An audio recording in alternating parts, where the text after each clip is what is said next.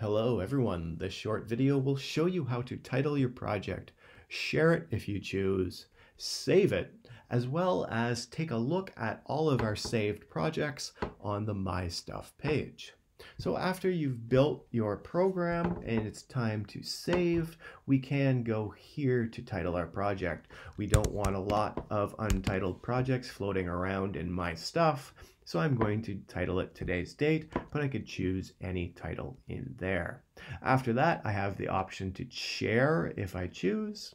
I do not need to share to save, but this, if I do click share, will allow other members of Scratch to search, open, and remix my project. I'm going to skip this for now, but I will go over to File, Save Now. Unfortunately, Scratch does not automatically save our projects, much like a Google Doc, but if I do click Save Now, I'll know the most recent copy of my project has been sent to My Stuff. I can click that here, and notice that if I do add to my program, I do have a Save Now that pops up here. So before leaving Scratch, I can either go File, Save Now, or hit the Save Now button here to make sure my most recent version has been saved.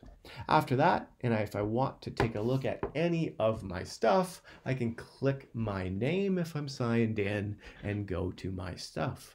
From here, you can see I have the option to search only shared projects and unshared projects, but for now, I'll just leave it as all projects. It does take a while for this screen to load, but when it does, you can see all of the projects shared and unshared in this case show up here.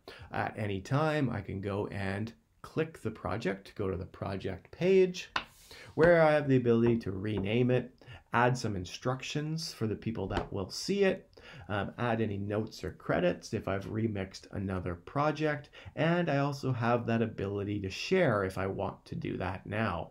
To go back and work on the project, I click the See Inside button, and I'm back to where I started.